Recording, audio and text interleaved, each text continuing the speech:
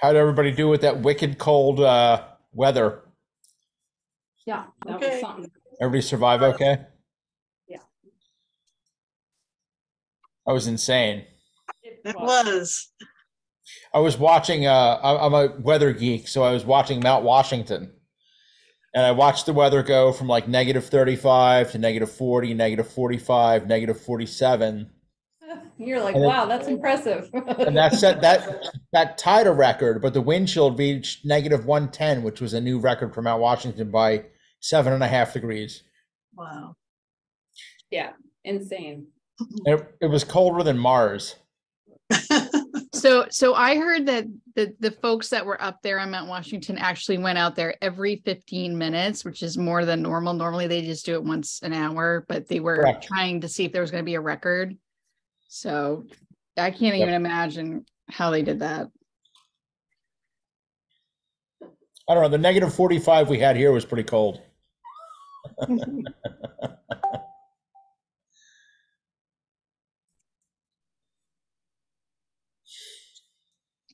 All right. Can you guys, I just want to test this out since I'm also on the Zoom so that I can share my screen and show you all every stuff that you need to see, but wanted to make sure there was no feedback or anything like that. Okay. Sounds good. Awesome. Thank you all for bearing with us. I don't know why Zoom has decided not to launch on my computer. Makes for a fun Monday night. Mhm. Did Karen Shoup get your email? Probably not. Okay.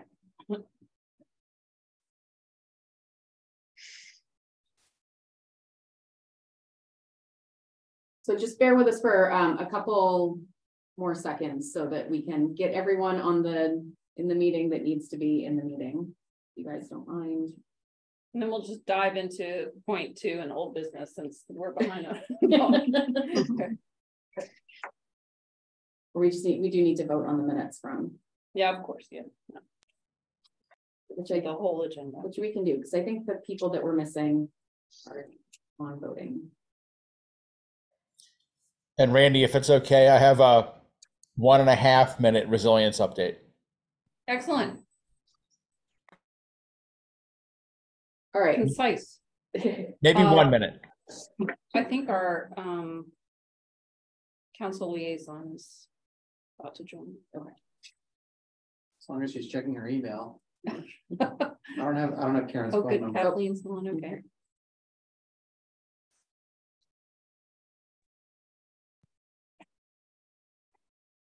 Welcome, Kathleen. Thank you. Maggie is not here either. Oh,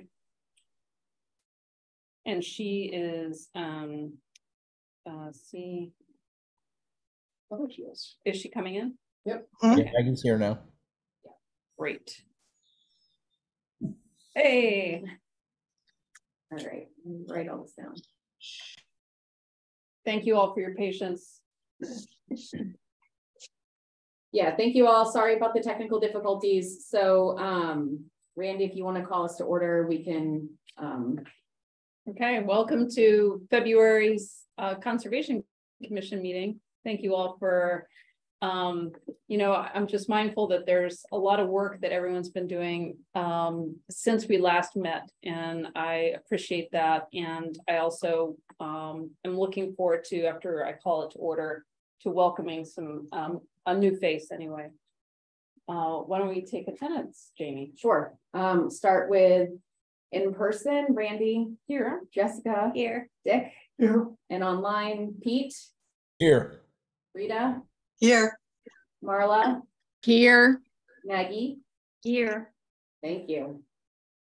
And guests in the room, would you like to say hello? Andrew Mackey, Executive Director of the Scarborough Land Trust. Marvin Gates, 423 Black Point Road. Thank you. And our council liaison, Councilor Shoup, Karen Shoup, is online. And the appointments committee recommended an appointment of Kathleen Miller for the town council to approve. And so she's in that process, and we hope and expect that she'll be approved by the town council, and she's joining us as a guest tonight and looking forward to having her part of this conversation. So Oh, great. I'm glad she's there welcome. tonight. Welcome. Yes, she's online with us right now. Awesome. And then Emily couldn't make it. So I want to do my usual beginning of this meeting with an acknowledgement honoring all Indigenous people, the people who came here before us and nurtured this place as stewards of Mother Earth, the first people. I make this acknowledgement aware that this land is unceded and that issues of water and territorial rights and encroachment upon sacred sites are ongoing in the Wabanaki homeland. I acknowledge that the Owaskawag people who once lived in what is now Scarborough, and that as we support efforts for land and water protection, we honor the current tribes who have stewarded this land throughout the generations. With thanks to Jamie's excellent organization, we have the minutes from our last meeting. And I'll quickly do a review of our agenda. But why don't we take approve our minutes. We have a motion. Motion to approve. Second. Second. Thanks. Thanks, Rita. Roll call, Jessica, Yes. Randy, Yes. Pete, Yes. Rita, Yes. Marla. Yes. Oh, and Dick. Has Dick been made a I full? don't think I don't think I'm on it, yeah, am I? I don't know. That might have to happen at the appointments committee meeting and all of that stuff too. Okay, we'll sort that out. I think you're I think you're going to be. I assume now. that you'll be moved into full. Yes, fine. Okay. Thank you for your support, Dick. So tonight we've got the result of some great work of our committees. We're going to be going through that, and under new business, we'll hear from Karen Shoup, who's with the council, has set goals for 2023, and she'll lead us in a discussion about what those goals are and how we can work together as a commission, because it highlights our role and our responsibilities. And we'll have hopefully a good discussion there. And then coming out of the planning board meeting, we have a request to review and update the town's plant species list.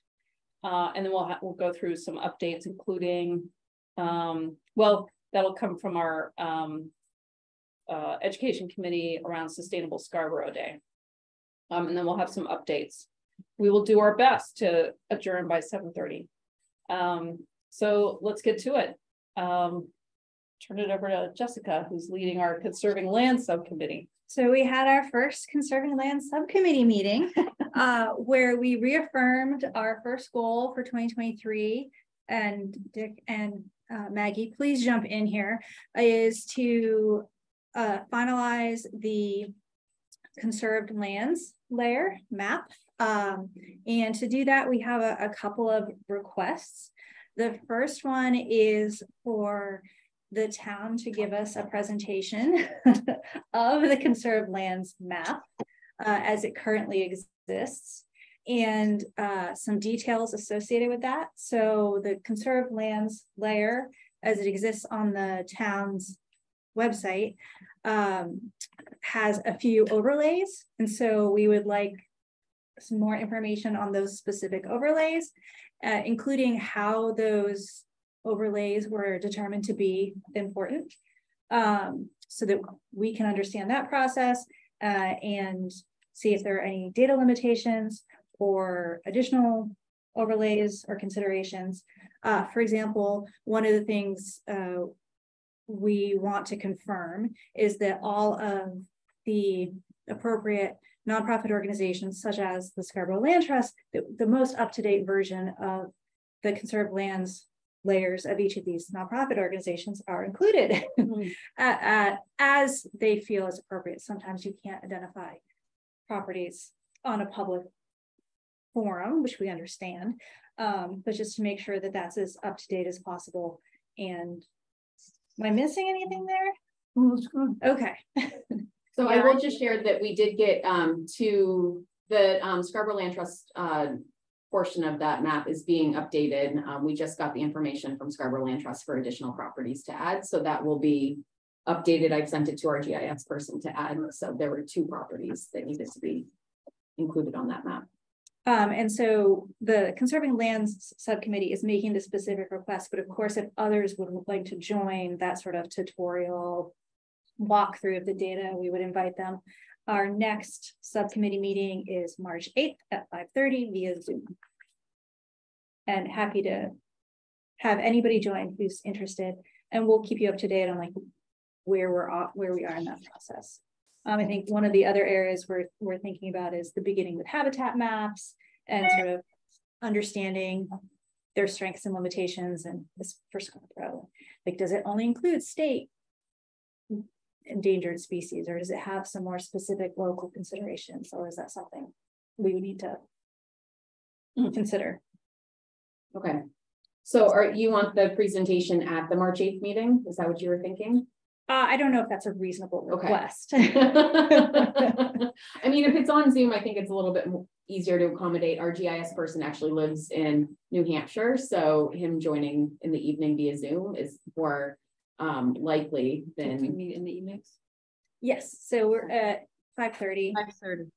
Any GIS work is even better on a Zoom than it is in this room, really. Yeah, so maybe what I can do, Jess, is set up a time to maybe meet you with our GIS person and myself, just so like he is is getting the information directly from you for what you're looking for. Yep.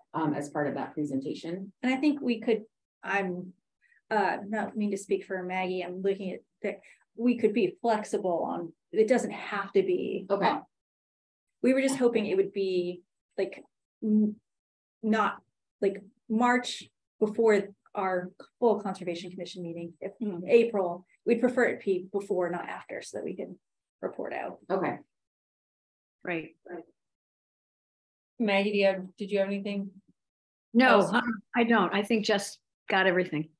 Okay, and so what I'm hearing from you, Jessica, is that this is the subcommittee is going to be doing this work, and the rest of us on the commission are welcome to attend and participate, but they're taking the lead on this and gonna go for it. Yeah. And I do think that we might also look to some of our other subcommittees to help us like identify the best data. Like resiliency might have some suggestions on the layers that we should be looking at. We're not pretending we know everything that should be included or not. But I see hands, so multiple hands. Yes, Pete. Yeah, just a quick question for the subcommittee and maybe also for Andrew. I remember at our last meeting, we kind of discussed whether or not the Scarborough Marsh should actually be included or excluded from this calculation, because that's about 3,200 acres, which is, it'll really skew whether or not we're achieving our goal or not achieving our goal. So I wonder if we'd come to a decision about that, or is that still kind of up in the air? I don't believe we've come to a decision. I mean, I think what the decision that we've made is we want a lot more information before we start making decisions and understanding, like I said, some of the challenges and the opportunities with the data that we do have before we say, yes, this is included. No, this isn't included.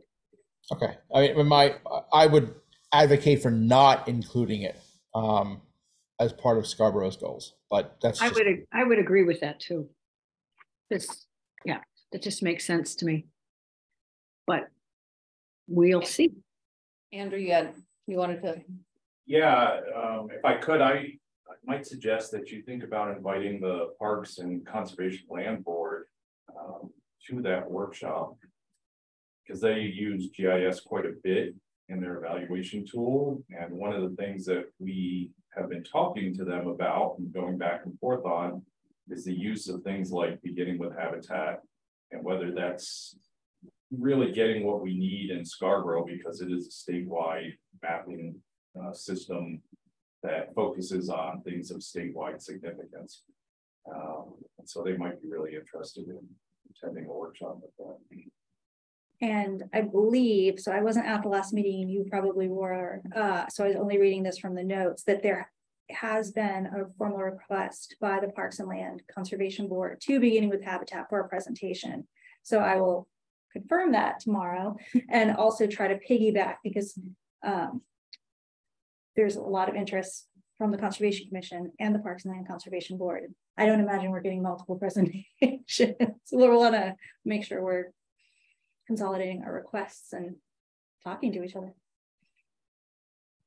And I just want to, I'm kind of jumping ahead a little bit, but once we get to the discussion of the town council goals, one of the goals that you probably saw from your packet was some strategies for how we achieve 30 by 30. And in order to achieve that, we need to know what our starting point is. So I think the council is going to be looking for some input from this group for where are we starting, what is our baseline, and how are we going to build from there. So all good conversations to have. I hope to have kind of a draft scheme for everyone to look at the last meeting or at the next meeting. I hope, because I know that they want to have this kind of in place sooner rather than later so that they can measure making progress towards that goal. So maybe we do want to request March. Yeah. Yes. Tutorial. Great. Thank you for that. That was not a minute and a half.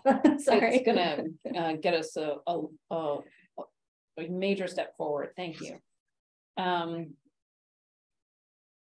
then an update on the role of reviewing and advising on land use, discuss the January planning board review process. So we have started with, thanks to Eric, getting the application review opportunity for the commission. This new one for the February 21st. Yep. Yeah, planning board meeting. Comments are due tomorrow. I circulated and we have some comments on something that came through. And we have email comments from Pete. I just circulated that today. And I would just say, unless we want to further discuss it tonight, if you want to reflect on it and give me your comments on that piece, then I can send it through and we'll see how this all works. Pete has something to add. Yeah, It's hard to see your raised hand because the all right. Well, I'll just go like this. I your think background's yellow and yeah, sorry. I think the point you brought up, Randy, in your email is probably the most important that may warrant initial discussion before anything else about, the overall build out plan for that parcel is including 150 lot, parking lot plus a pizzeria, et cetera, et cetera. So how do we actually review something like this in the context of a gravel temporary parking lot in the context of this larger potential proposal, which we have not seen? So I think you brought up a really good point in your comment. Yeah, thank you. And in addition, this is inside a plot of land that had already been reviewed for one particular use and approved by planning board for residential. And now there's a portion of that is for this gravel lot, and then there's going to be then that's going to be built out. We already know that they have plans to do the parking lot, because let's note that the current parking lot of the current business apparently didn't have enough spaces to accommodate employees, which is the reason for this gravel lot that has been stated in the application. So what's happening here? It's sort of, we're looking microscopically at individual instances or applications, and now we've got a whole set of moving parts. And I think for us to sort of zoom out and say, what is happening? What's the long-term plan? This is one set of projects that gives us sort of a view of how else we can weigh in on what's happening in Scarborough, be more thoughtful and forward thinking.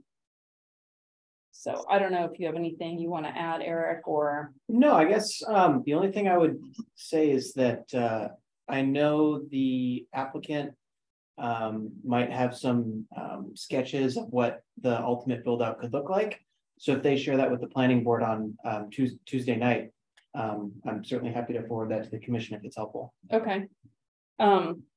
So we are stepping into I don't see what the chat is. Oh. And we're stepping into a process and trying it out and seeing how this can work. As we look at also advancing the town council goals and strengthen our relationship to looking at reviewing land use. We'll sort of get into that too. Was the chat something we should pay attention to? It was Pete saying. Okay. That's not what I wanted to do. It was Pete saying that he's in favor of removing Scarborough Marsh from our Oh, okay, thank you. calculation. Sorry, late to the game. Any further thoughts on that piece? I would say if you have additional comments on that memo, please get it to me. I can send this tomorrow by close of business.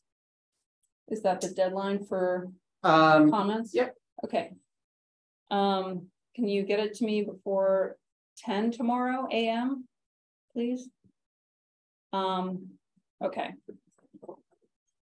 All right, Pete, your 1.5 minute update on building resiliency.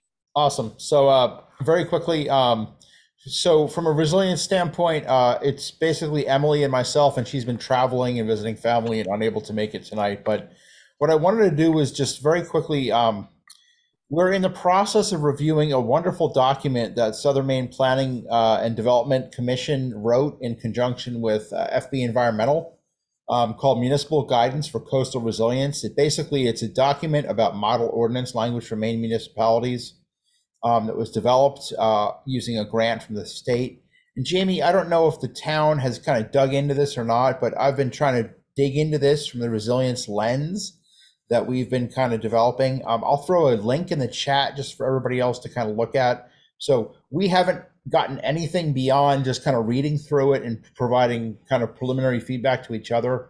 So I don't really have anything to share that's like groundbreaking, except that it's a wonderful document and it really builds a great foundation for us to work on in terms of tackling a lot of these issues in terms of climate change, sea level rise, et cetera, and resilience from an ordinance lens. So we're going to use this to kind of build from in developing our recommendations for moving forward. Nice. That's great news. Oh, Dick.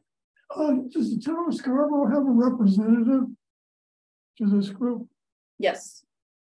Well, this Right? is something. Southern Maine? This is something different. So we are Oh. working on the coastal resiliency regional plan with Southern Maine Planning and Development. To my knowledge, we don't have anyone involved in the model ordinance development. And actually, this is the first I'm hearing about that project, Pete. So thank you for sharing that. Sorry, Jamie, I should have asked earlier prior to tonight. I wasn't sure, and SMPDC wrote this up in conjunction with several different towns, 10 different towns that they've worked with over the past. And I thought it was really, really good work for us to kind of build from. So I should have shared it earlier. I apologize. That's okay. And technically Scarborough is outside of SMPDC service area. We're kind of like right on the border though. So we do get pulled into some of their work because we are part of the Saco Bay watershed. Right. We're technically members of Greater Portland Council of Governments, which kind of serves the Greater Portland area and does similar work to SMPDC, but they do collaborate a lot. But it's good to know, and I'll be interested in seeing it when it's available for us. And Pete put the link in the chat, so I'll make sure that gets sent out to everyone after the meeting so others can take a look at it as well. And just kind of backing on that a little bit, I will share that the planning department is including funds in our fiscal year 2014 CIP proposing to do a vulnerability assessment of Scarborough areas and infrastructure. So it will relate nicely to ordinance updates that may be needed as well. And would this be something that we could also share with long range planning committee that's developing some of these ordinances? I would think so. Pete, do you know if this is final or is this a draft version? It's final. It was published in April, actually. So it's been around for a while. But it's starting to just really start getting passed around. And I was thinking of it in the context of the overlays that we originally had kind of batted around those ideas. So I think it's a good starting point. It's not, I don't think it's everything we want to do, but it's a really good starting point. It covers site plan, floodplain management ordinance, shoreline zoning. And so it's really hitting on a lot, 3 of the big ordinances we have to kind of tackle when we're thinking about resilience. Yeah, and we'll share this with Autumn also because she's really digging into our town ordinances. And so I'm sure that this will be real of interest to her. Great. Thank you. So the next is our Promoting Engaged Citizen Stewardship Subcommittee. And I know they've talked about a couple of different items, especially Rita and Marlo have been putting in extra time since our last meeting.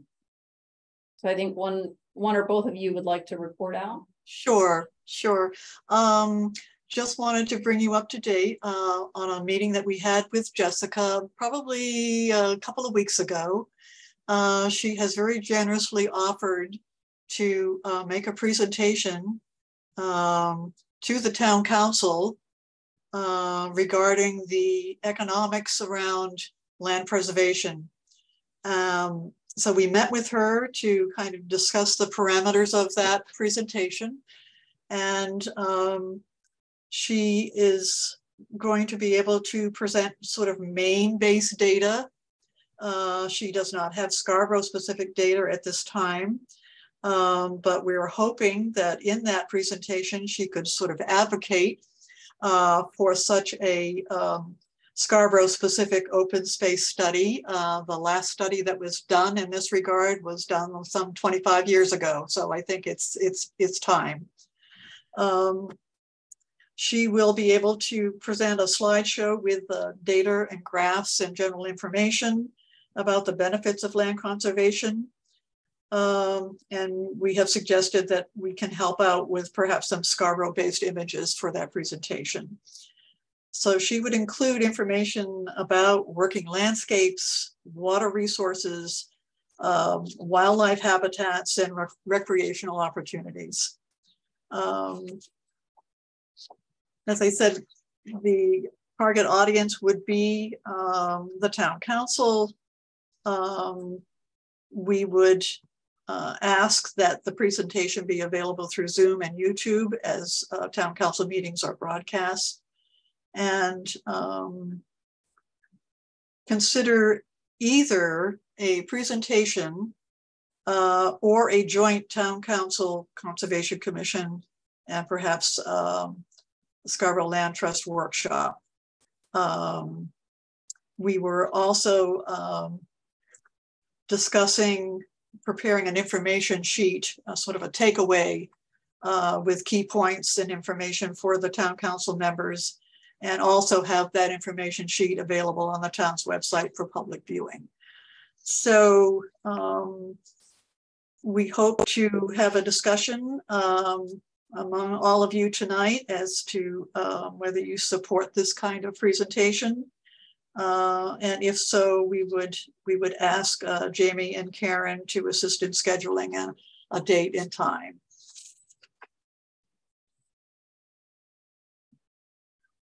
So I'm going to defer to Karen since she would know. I'm happy to help. I'm just wondering about timing since we are into budget season and a lot of the town council's time is taken up with budget meetings and whatnot. So I'm going to let Karen weigh in on when she sees timing may work out for the council. Sure. So I've actually already been given a date. And so not only am I on town council. I'm on the finance committee, but this is a lot more interesting and important to me. So we're going to move forward. And right now you guys are scheduled for, it would be the April 19th town council meeting. And so the workshop would start at 5:30, and then you'd have about an hour, up to an hour and a half. And I think we're going to probably dive into what that workshop is going to look like when we talk about the town council goals soon. But I'm pretty sure that we're right now penciled in, and I would like to keep that and put that in ink if you guys think that's something that we can do. That's great. I hope so. Yes. Perfect. And then we'll get some more details, but I'm really excited about also putting together this like handout fact sheet that can live beyond the presentation. I think that's going to be a really important resource. So if folks do have imagery, that's really helpful, that it be Scarborough specific. Okay. Thank you. I'm excited about it and incorporating that into what we plan for April 19th. Super. And in terms of getting photos to you, Jessica, I can set up a folder within the commission's shared Google Drive or Google folder. And so people, if they want to just upload them there, yep. So that it's not filling up your inbox. And I will make sure that everyone has the link again after this meeting. Everyone, I believe, everyone on the commission should have access to that folder. So if you don't, if you find that you don't, just let me know and I will give you access. Do we have a sense of what kind of imagery you're really looking for this? I like to call it aspirational. So, you know, we really want to evoke the benefits, and pretty landscapes never hurt. You know, if you really want to hit people, kids and dogs.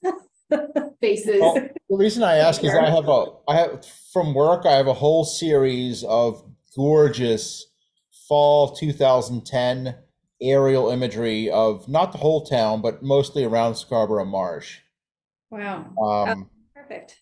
That they're very powerful because it's fall, it's a king tide, and like there's not a speck of cloud in the sky. So I'm happy to try to go through some of those, but I literally have like 300 photographs and they're about 35 megs each. Wow. So you have a lot of high quality photos. So we'll have to I'll have to figure out how to we'll have to figure out how to maybe go through some of those. Yes. Nice. Yeah. Great. Thank you, Rita and Jessica. Marla, did you have anything to add? Well, I just wanted to thank Jessica for offering to do this. I can't wait. I think it's going to be very interesting, and I think we're going to get a great turnout. I'm hopeful, at least. And I just wanted to say that's really great timing. April 19th is just a few days before Earth Day, which is on April 22nd. Mm-hmm. So thanks, Karen. Thank you, Karen, for organizing that. It's great. So efficient. And I can give a quick update on Sustainable Scarborough Day. So if we're ready to move on. Yeah. You guys all ready? So let's move it along.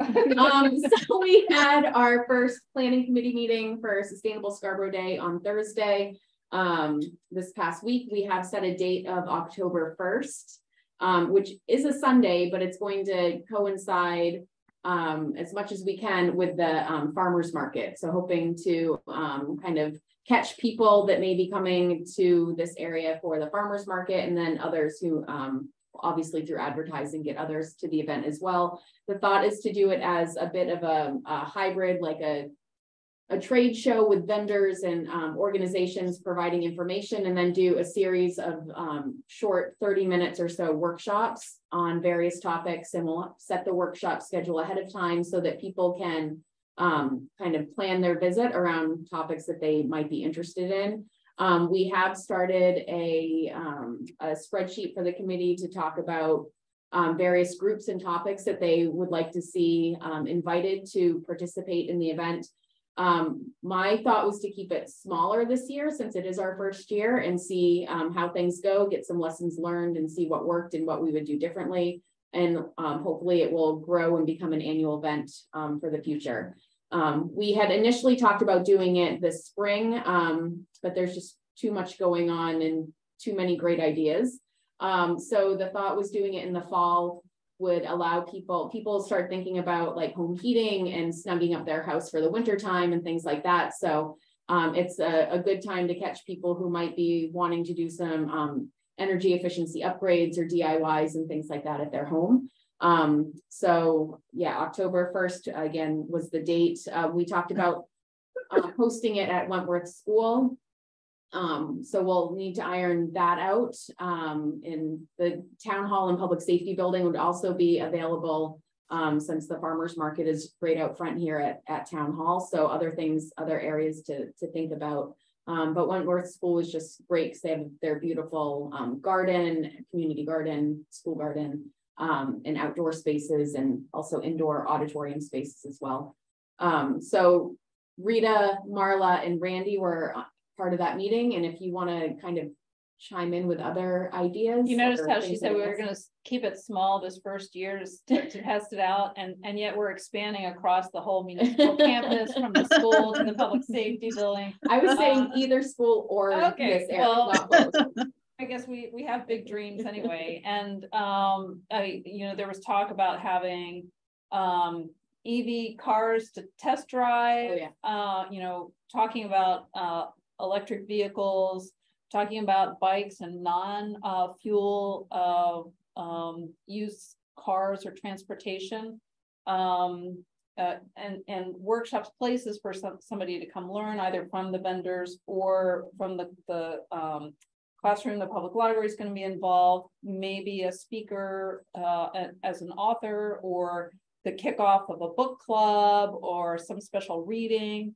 Lots of really interesting ideas to get people to both inform and engage people and excite them about what's possible here. And there has been a list, as Jamie mentioned, started up, that includes a lot of, so we also want a balance of vendors who can offer things to you for pay, and vendors who are not going to encourage or increase your consumption of stuff. So, a balance of all that, and we're collecting ideas right now. Marla and Rita, I don't know what else. Yeah, and I was just going to say, if the commission has ideas for topics or people to pursue, or organizations to pursue, feel free to either share them tonight or send me an email. I can probably give everyone here access to the spreadsheet as well, if you want to just go in and enter that information into the spreadsheet that the planning committee is using. But looking for all different topics related to sustainability and conservation. So native plants, healthy lawn care, composting and food waste, biking, recreation, whole host of different things. Yeah, I was just really pleased to see that the library was going to be very involved in this, as well as Allison Carrier, the town's communication director, in helping us get the word out about this, and to have everything from book displays to information in the town e-news. So very, very well thought out, I think. Yeah, and Kathleen just gave the idea of Go Maine for commuter and ride sharing, commuting, things like that. That's a great idea. That one wasn't on the list, so thank you. We'll add that one. So we're the committee's planning to meet monthly as we move forward, so that we can make sure we stay on track, and then obviously more frequently as we get closer to the event. So we'll have regular updates for this group. And if anyone else would like to participate, just let me know. Many hands make light work, so we would welcome more people to get involved. Thank you. So let's move on to new business and the town council goals. So exciting that they, the leader featured the outcome of the goals session. To have the chair of our the Scarborough Town Council talk about conservation principles, I think is a pretty big deal. Something that we should celebrate, and there's a priority to incorporate sustainability and conservation now. And so I'd like to turn it over to Karen, who is really passionate about this and is leading this, especially this piece for the town council. Tell us sort of what's ahead for us. We already know April 19 as a date that we're going to be talking with town council, but fill us in, Karen. Sure. So, I mean, first of all, we got April 19 on the books, and I am relying 100% on you guys to help me put together what this workshop is going to look like. And, you know, we'll jump into that in a second, because the workshop is really kind of the jump off to how we're going to, I think, educate town council and really try to show them how we can implement 30 by 30 and also just make conservation part of our process, part of the conversation consistently. I think I've said to you guys, part of the reason that motivated me to run was I just really felt like the planning process was just missing that key conversation, the eyes on it that I think people on this board have, that people on the planning board didn't have. When I decided to run, John Anderson was like, you need to talk to Randy. You need to meet Randy Hogan. And so as soon as I found out no one was running against me, I pretty much dove right into what I wanted to do as a town councilor.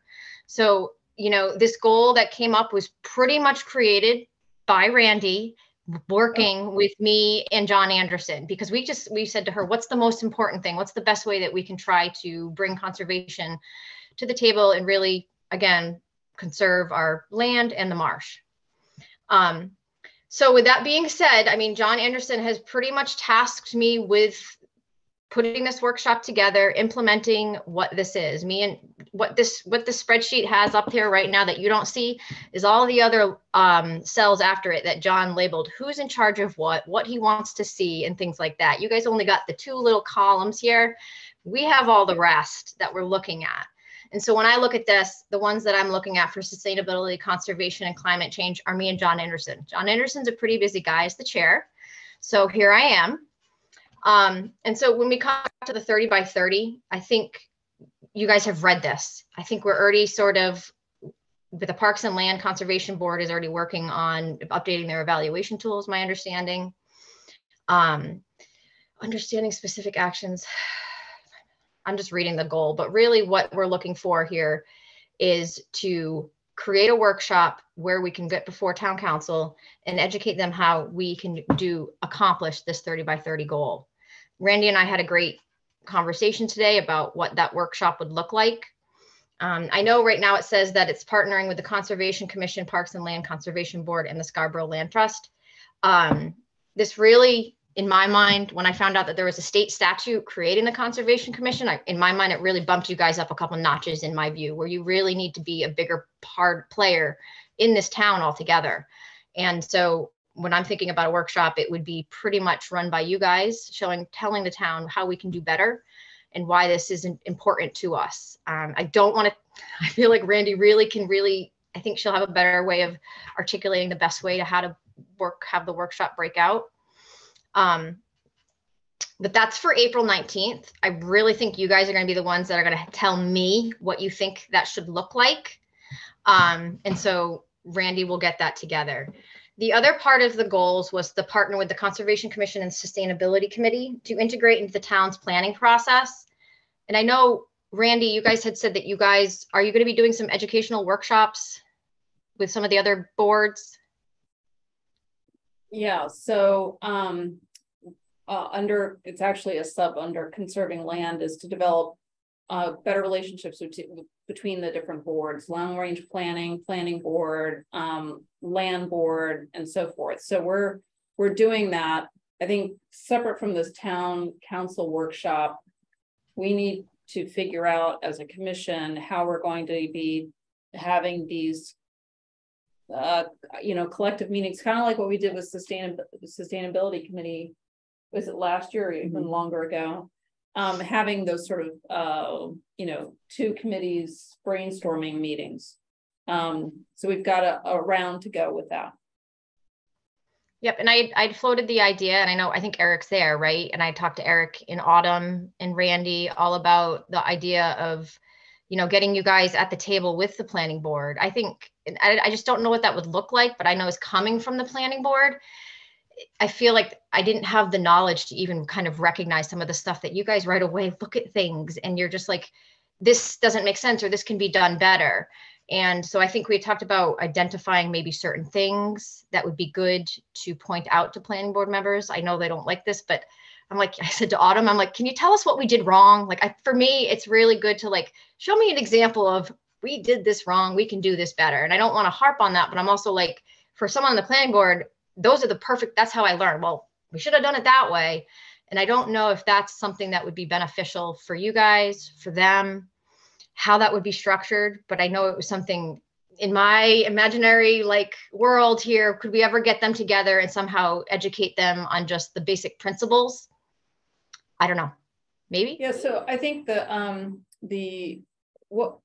have been a couple things that we talked about tonight, both the sort of like really getting involved in the review process, starting to get our feet in that, but then and feel what that process is like, what are the issues that are coming up, and then sorting out how can we do this process better as a town.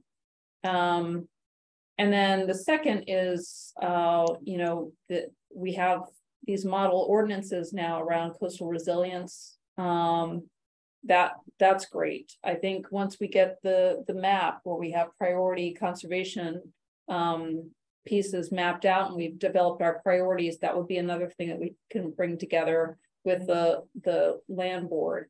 So there are a few pieces that are coming together right now and fairly quickly now that we can deliver on that second piece, partnering to integrate into the town's planning process and having a couple of recommendations. And then the first piece, we have that opportunity to plan what does April 19th look like. We have a big piece of it already identified, which is the economics of land conservation. But there are other aspects of it, I think, that we can continue to discuss and flesh out. I see it as something being fairly top line, not a whole lot like, that typical 3 to 5 points of what it is that we want the council to take away from it and for us to all agree on, so that we're getting closer to knowing how we're going to achieve that 30 by 30 and what resources we need broadly, but especially as the Conservation Commission to be able to, for example, put together an open space plan and have that really well defined. Yeah, hopefully the request for the open space plan will be in the budget. I will support that. That's great. And I'm definitely interested in that report or whatever that Pete was talking about, because I mean, it kind of touches on basically what we want to do. And it sounds like there's, like I've said, we're not recreating the wheel. Other people have already done this stuff. People have written ordinances. And so when we look at the final goal here, we have to provide 2 to 3 recommendations that identify programs, resource needs, and quick wins that lead to a more sustainable Scarborough by June 30th, 2023. I did ask John Anderson what he meant by the June 30th, and he simply is just saying, I want to check in. And I think what we're saying is we want to be on everyone's mind. We want to be doing something significant, even if it's small, that's like kind of noteworthy that we're kind of plugging away. And so when we say quick wins, we think about, is there something that we can change? I mean, NOAA immediately identified that, we have an outdated tree list. I don't think that's the right term for it. I apologize, but a list. And it's things like that. I mean, that's huge, and you guys are going to work on it. And I can imagine there's probably your list, and it doesn't have to take forever to do certain things. And so I think if we can find quick things that we can do I'm saying like keep town council's attention, say that we are important, we're active, we're making movement, is really important. So when we were trying to figure out what they mean by identify programs, I don't know if we're going to run programs, educate programs. I know that we had talked about when it comes to sustainability, it's hard to implement sustainable practices because they can be expensive, but maybe we can, make sure people are aware and identify programs that are available to people maybe more. And I think that's kind of what town council meant when we were looking at that. when we talk about resources need, what do you guys need to get these goals? So I would think an open space plan would probably be one of the biggest, quickest asks that we can make to really get us going. I don't feel like we can move forward unless we have an updated one of those. And I think that's what you guys are saying. And so when we talk about that, I think it's good to stay focused about maybe what ordinances where we can change. I would love to look at what the site plan ordinances really are and see if there's a way to integrate us into it. And I think you guys maybe would have a better concept of that than I would. And so I ran for town council because I want to preserve our land. I want to conserve it. I have no idea how to do this. And so, they put me on this commission because they knew that I was motivated and I want to push this through. And I'm relying on you guys and your expertise to help, me or educate me so then I can go to town council and really show them why this is so important. And it needs to be important forever. The fact that this has never been a goal ever, this is huge, and it's 2023, and I just like, I'm going to run for town council. I was pretty busy, and here I am, and I'm not now the face of conservation, and now I'm putting all the pressure back on you guys. And I'm here for you, and I want to be able to, help make this workshop go really well. I think this is a huge step, and I think this is a great step. So I don't know if we have questions.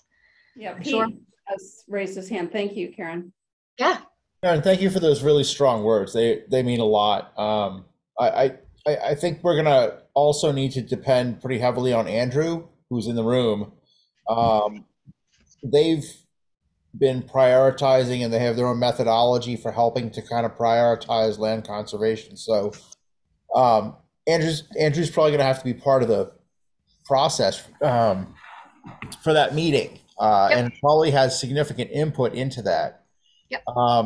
There's also, it might be a little too soon to talk about it, but we're trying to develop or get a new land prioritization tool that relates to coastal areas, developed in southern Maine. It's a science project, so I won't really get into it too much, except for if it gets funded, that tool will be available, and it will really help kind of prioritize the value ecologically of one parcel over another based on a variety of factors. So it might be really, really useful. We just submitted for that proposal. It's in conjunction with the Wells National Estuarine Research Reserve and the USGS. If that comes through, that data will be available by summer 2023, and may help inform our process, or at least be usable for a variety of different organizations to help prioritize some stuff. So something we want to keep an eye on as well. Definitely. Sure. And I don't want to slight the Scarborough Land Trust at all. I think I've only spoken to Randy so far. And so I'm going to meet with the Parks and Land Conservation Board tomorrow. And then I'm going to meet with Andrew and I'll talk to him. And I know he's at the meeting. He's at those meetings. And so we're going to try to find a way to integrate all of it into it. But in my mind, the biggest key of this is really kind of educating town council on why this should be one of our goals forever. And then we say, this is why, and these are the people, these are the game players in this that are always going to be in it, supporting us through it. Dick? Pete, have you got a working title for this project? Do we have a title for the workshop? No, he was just talking about putting in a proposal. Yeah, it hasn't even been fully submitted yet. It's due tomorrow, I think. It has to do, it's specifically kind of targeting marsh migration and how marshes may respond to sea level rise, but it takes into account pretty much all the layers we've just talked about, beginning with habitat, sea level rise, and a variety of different scoring factors that are important in kind of trying to figure out how one parcel might make more sense than another, at least from an ecological standpoint. I don't have the title in front of me. Sorry, but it's ancillary to the work I do for the state, so I thought I'd bring it up because there's a good chance it will get funded, and it could be pretty useful. Is there an outreach component? Well, the first phase is really kind of looking at the data and playing around with the tool and the data. But as part of that, I was kind of hoping to engage with our group in the land trust in kind of putting that data to the test and how it might be used. So not really. The proposal doesn't have too much of an outreach because it's more how do we use the data in terms of driving decision making from a scientific question. So it's a lot of different researchers at the reserve and at the state level. But I think the eventual goal is to have this data help support the decisions we're trying to kind of make. So I'm kind of not offering Scarborough up necessarily as a test case, but that's the lens that I'm looking at using that data from.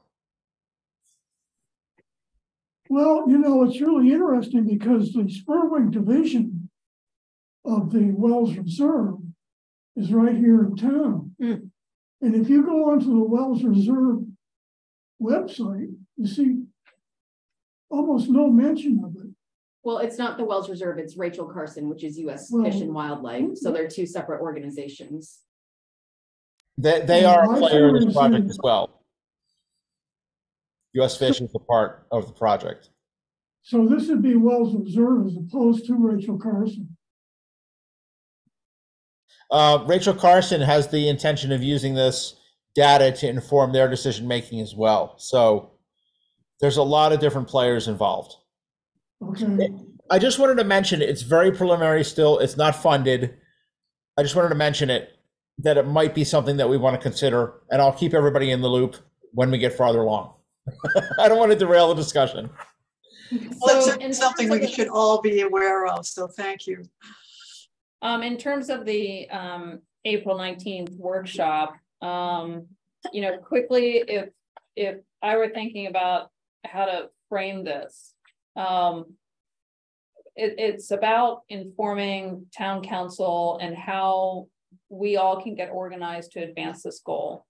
So I see, you know, really laying out economic value and benefits of conservation. The 5 conservation principles that we are now looking at when we review applications for land use. Really talking about what those 5 principles are and why they're important. And then drawing a distinction with these 2 major pieces between, you know, this is where we're aiming for, and these are the gaps. These are the things that we're identifying as what's needed right now, where we are not being able to take action to advance our goals. So, for example, you know, a number of ordinances that aren't in place or that don't recognize conservation principles. So we have one solution towards that, or a partial solution, which is model ordinances for coastal resilience.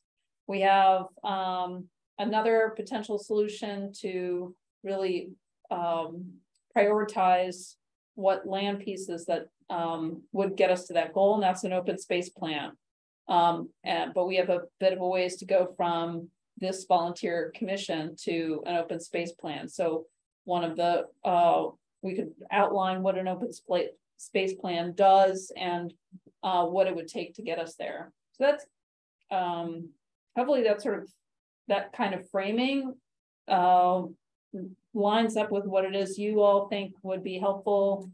You know, it's an hour and a half, and I would imagine some give and take and questions. So we don't have a lot of time to get information across, but if we think about a couple of organizing principles for what would be in that, that of course the land board would be a part of too. And then all along, we're thinking about all the different stakeholders, federal, state, local, nonprofits, and other stakeholders are going to help us get to this place, and other committees like Long Range Planning Committee and others. So, and Planning Board, of course. Thoughts? Marvin. Oh, Marvin? Yeah, is it okay? Of course.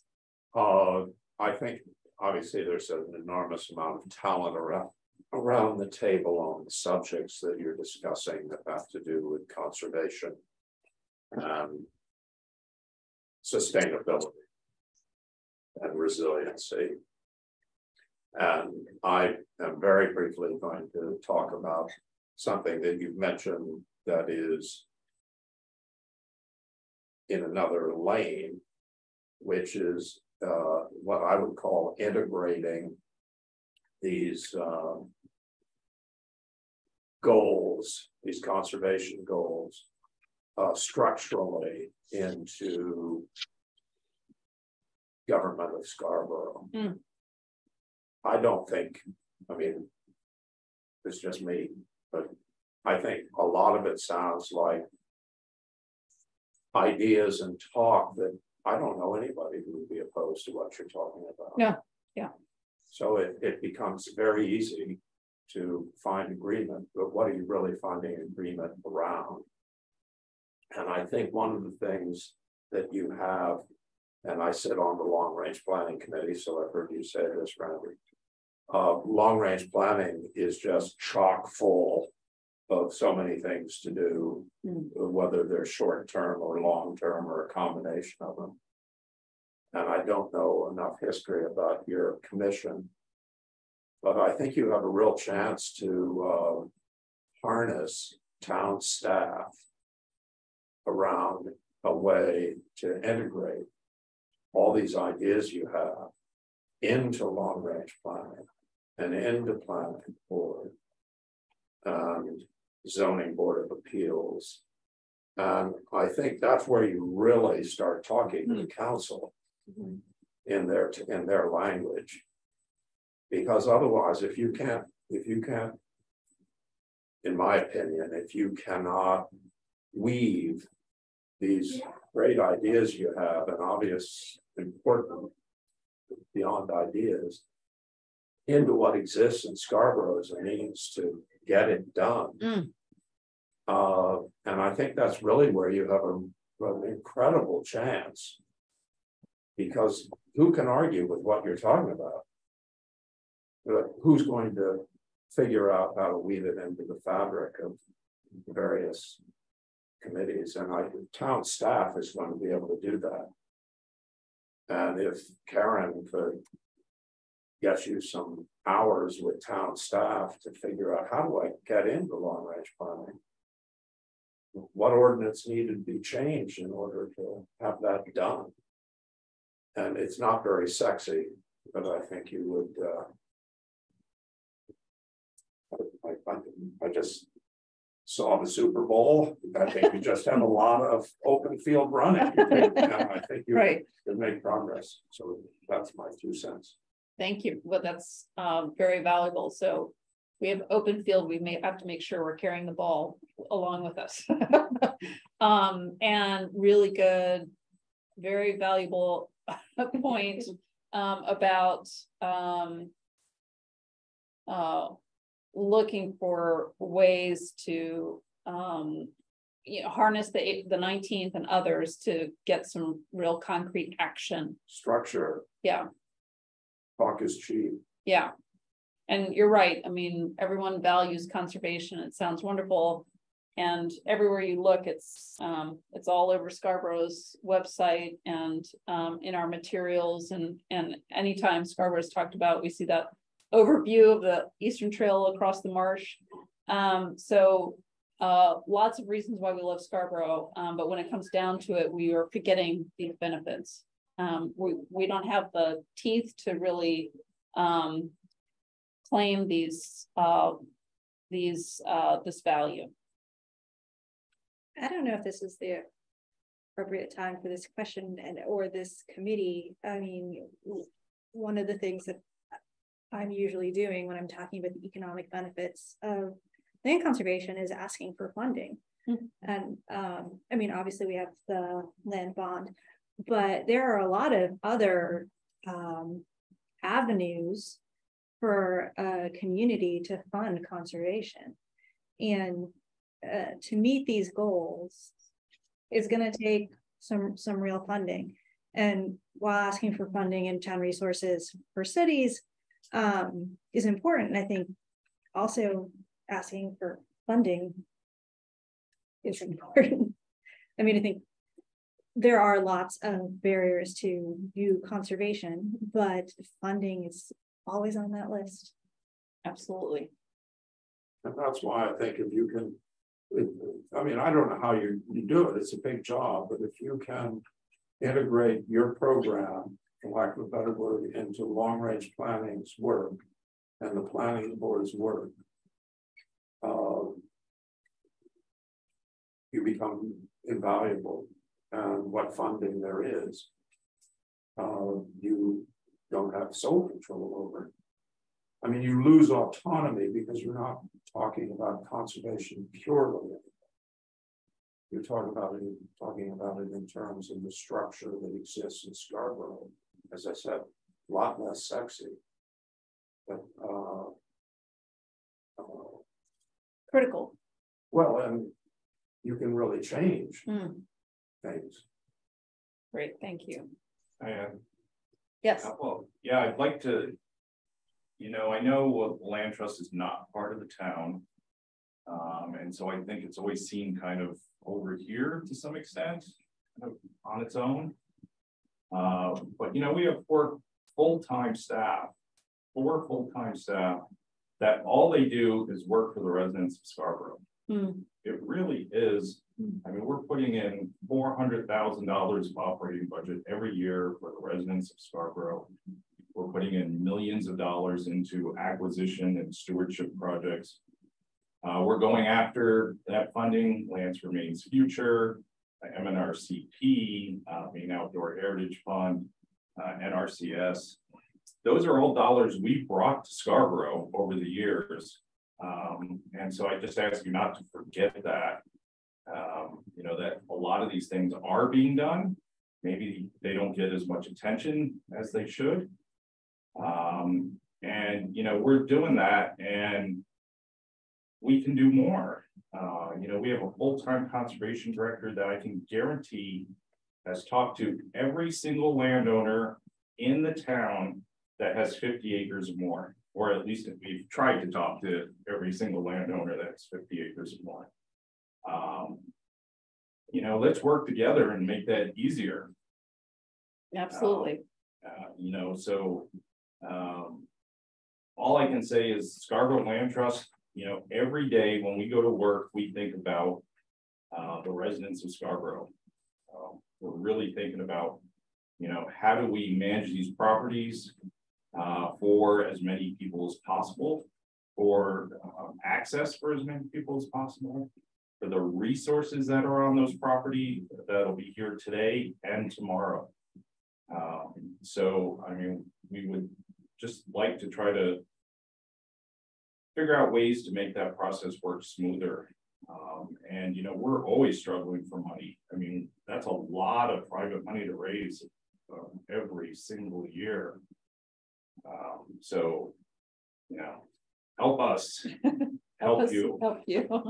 Got it. Thank you. We have such gifts in this town for all the properties that Scarborough Land Trust is stewarding, and the Marsh and the Rachel Carson pieces and many others. So thank you for that. Lots to celebrate too.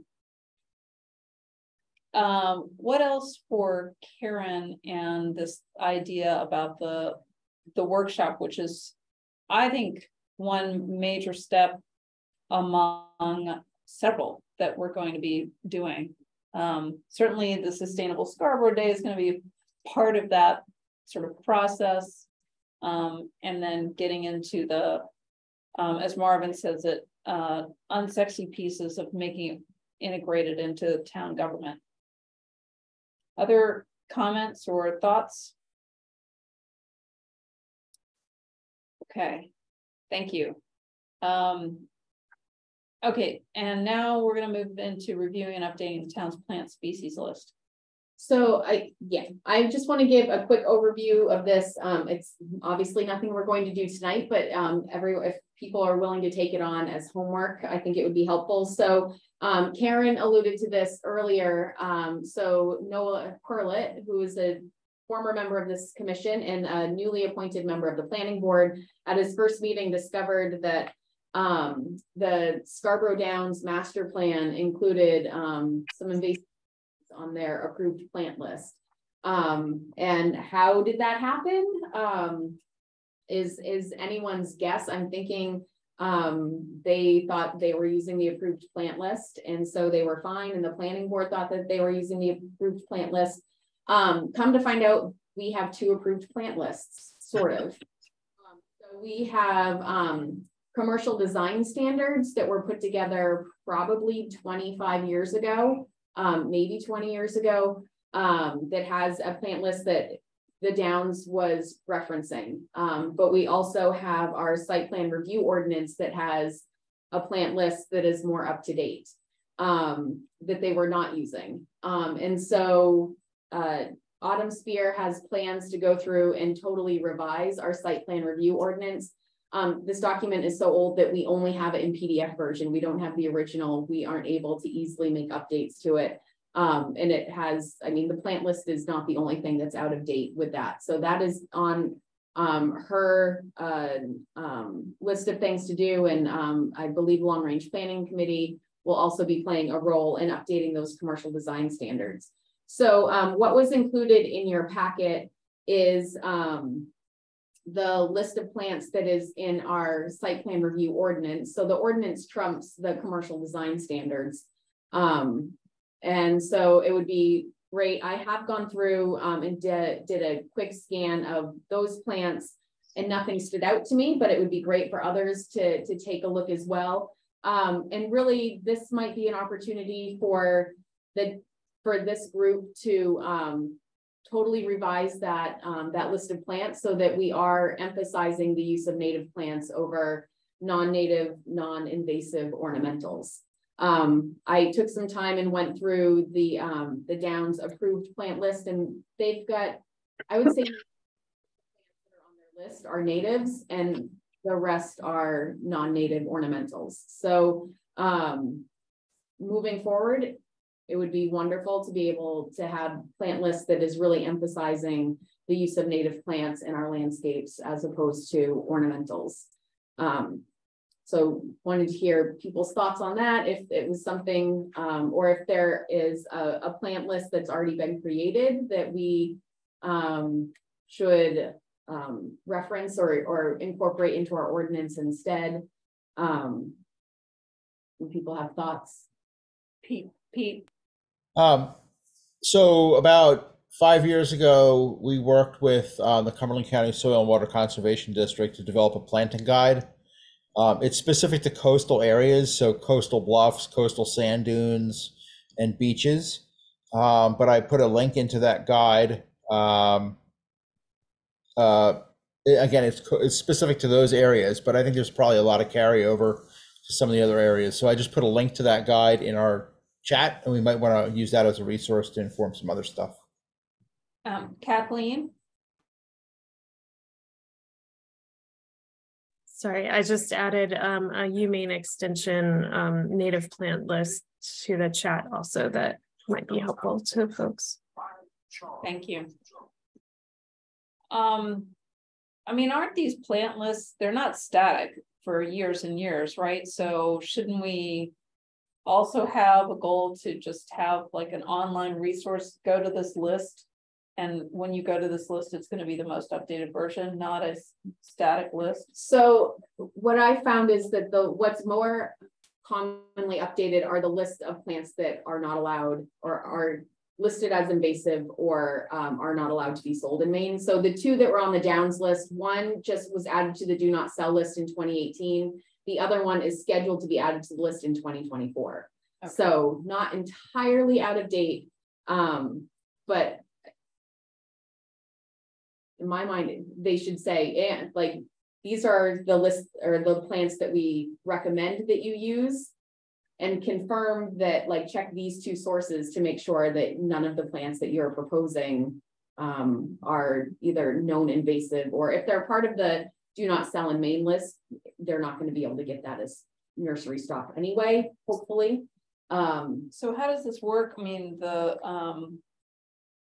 we have an ordinance or some paper ruling that says these are the plants you may or may not use. But why can't we just simplify that to say use native, do not use invasives, do not sell, check with town staff for the latest, like, because town staff reviews, right? So these applications. Yes. Okay. I'm the person in the planning office that has the most knowledge of native plants. Except but in this case, you were not asked because. Well, I wasn't working here. No. In this case, this most recent proposed landscape plan, you were not consulted because the amount of space that was being planned was not within the scope that they would normally come before you. Right, but also the amendment was fine. There were no invasive plants in the amendment. It was the invasive plants were included in the initial site plan or master plan that came before planning board in 2018. Okay. So that's where the invasive plants were. And so yeah, I'm not looking at all of the landscape plans. Right. Otherwise, you'd have to have like yet another job as part of your job. Right, because we get a lot of them in on a regular basis. So I'm not sure how, in terms of how our regulatory ordinances are. I think that they can reference other lists, but I think that we just need to make sure that the way that we're referencing it makes sense and is able to be followed. And I don't know that there is a good comprehensive, easily searchable database of native plants. Like I said, there's really good searchable databases of invasive plants in Maine and from the Maine Natural Areas Program and Department of Ag Conservation and Forestry has a good searchable database of the do not sell list. But in terms of like, this is a native plant, there isn't a good searchable database for that. Okay, so we have Kathleen. I can find some good resources for that because there are some databases out there. They're just a little bit hard to find.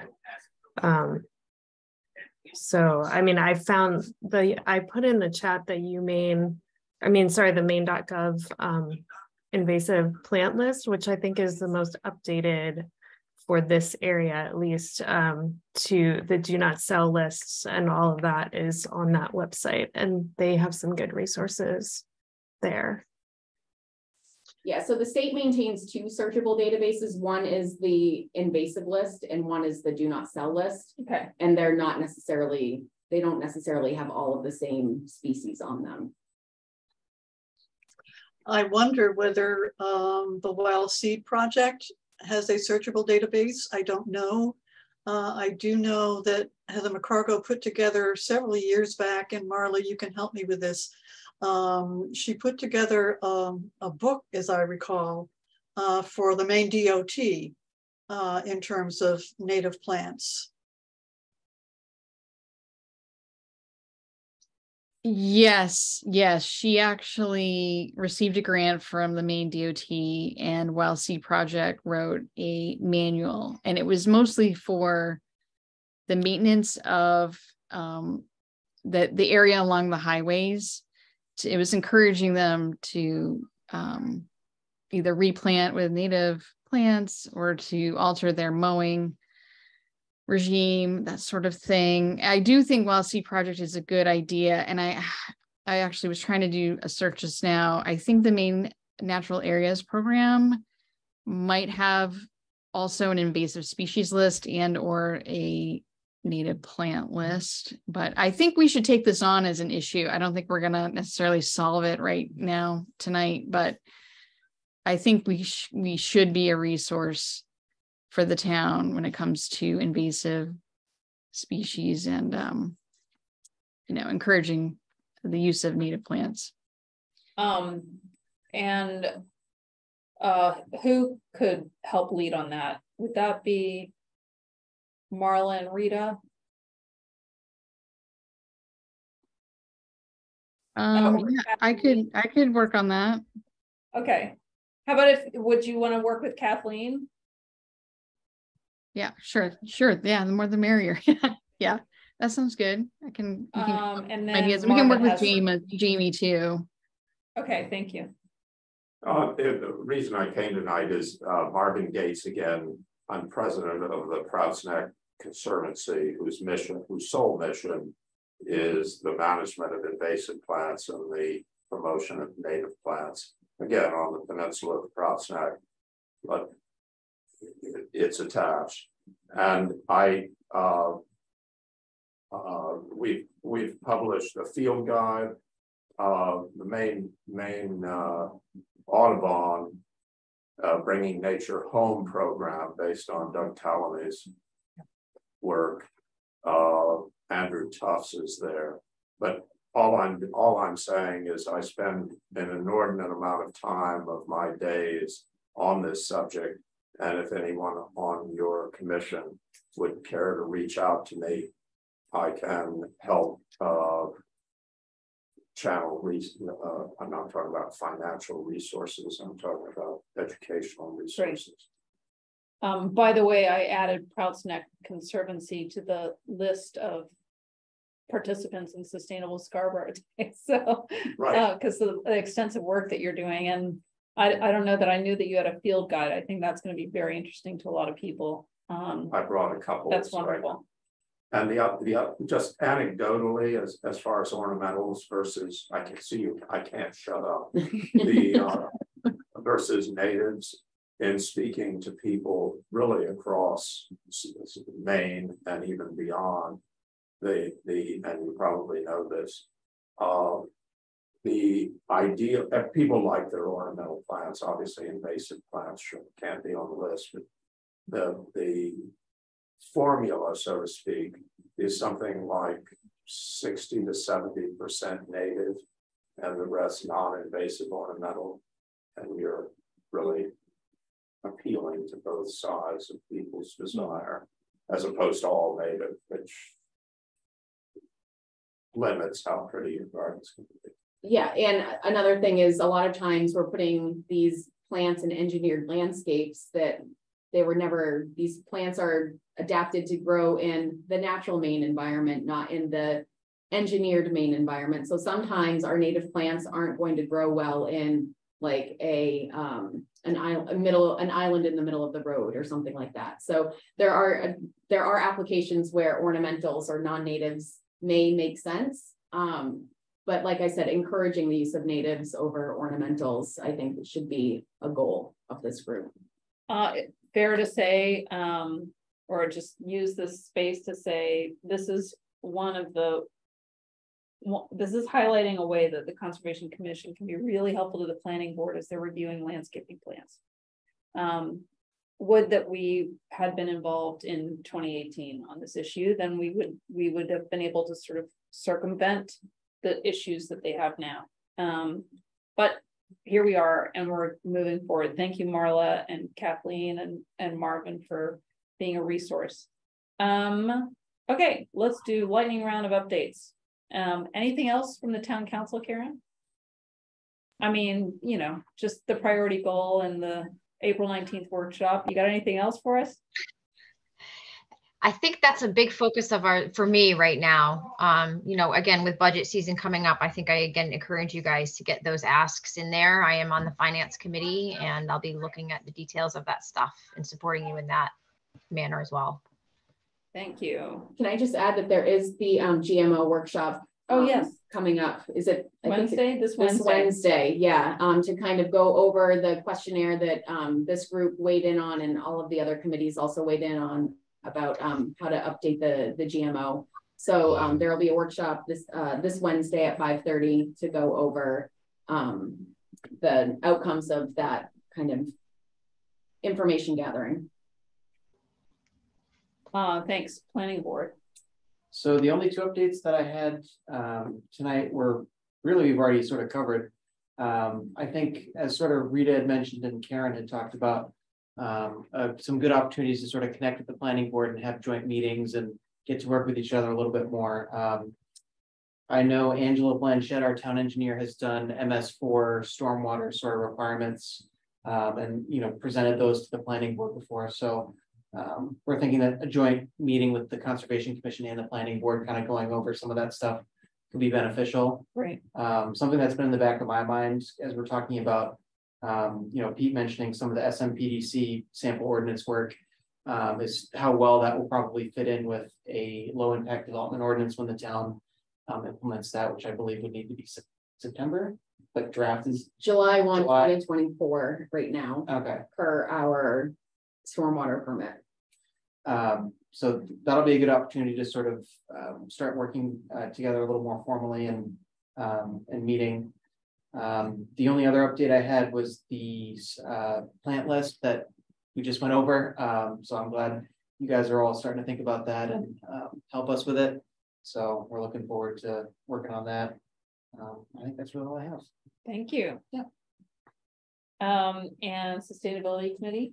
Yeah, so Sustainability Committee, Sustainable Scarborough Day, we've already talked about. And then we are assisting the planning department in reviewing an ordinance to allow kind of small scale energy systems to be cited at in conjunction with other developments. So kind of looking at I won't say really renewable energy, but cleaner energy than other types of fossil fuel burning energy. So we assist the Sustainability Committee assisted Autumn with a review and recommendations for updating that ordinance that will be going to the ordinance committee this spring and then on to council.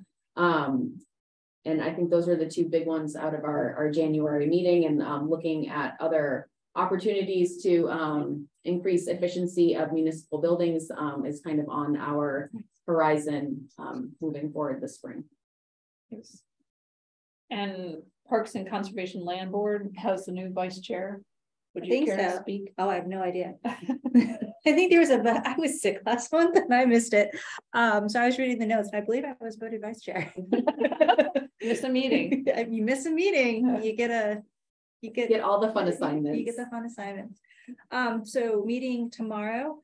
I believe and I'm looking at Andrew because I'm assuming you were there, so you could tell me the primary goal for tomorrow is to start the review of the current evaluation process, which is a big undertaking. And I don't believe it's been updated since its creation, although it was a massive undertaking to create it. Yeah, so it's a little over 20 years old. Oh. Yeah, some time has passed. All right. I think I'm not overstating things, that when it was created, there were more large parcels available. And so it is slightly weighted towards large parcels, and taking a look at whether or not that part of the scoring system continues to be relevant to what is available today. I think is one of the areas. Changed in 20 years. A lot has changed in 20 years.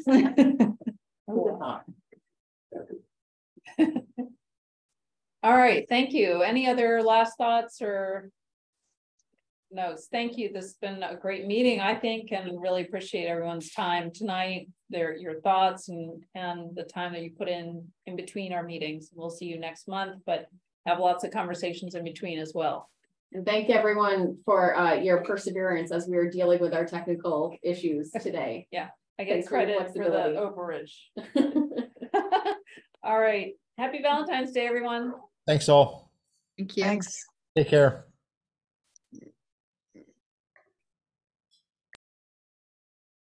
All right. Thank you. What's this?